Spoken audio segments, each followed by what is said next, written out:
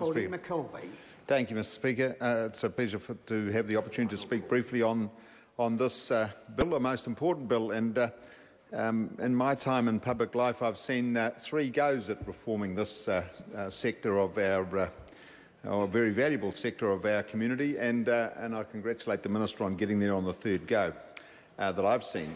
But I just want to quantify, I guess, the significance of this part of our community to an electorate like mine.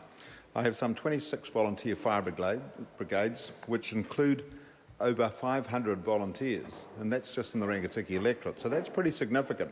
We have 3 Defence Force brigades, 6 council rural fire brigades, and those are supplemented by a couple of full-time fire brigades out of Palmerston, or fire service stations out of Palmerston North. It's a very significant sector of our community.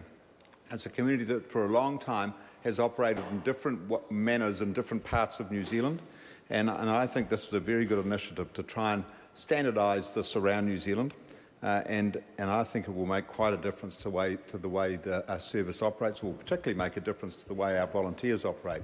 In the early part of this latest reform, as was the case with the previous 2 that failed to get off the ground, there was a lot of nervousness amongst our volunteers and amongst many in the fire service about how this might work.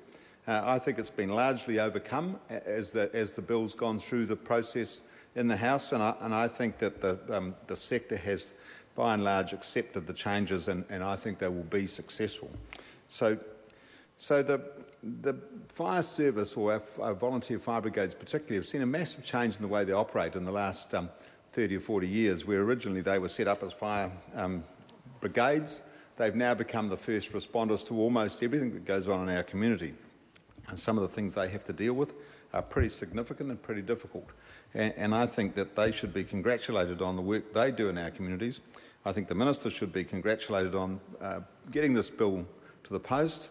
As with any legislative change, there's always some nervousness around how it will play out. There's always some teething problems, but I'm sure this will get wide acceptance in our community, and I'm sure it will be successful. Thank you, Mr. Speaker.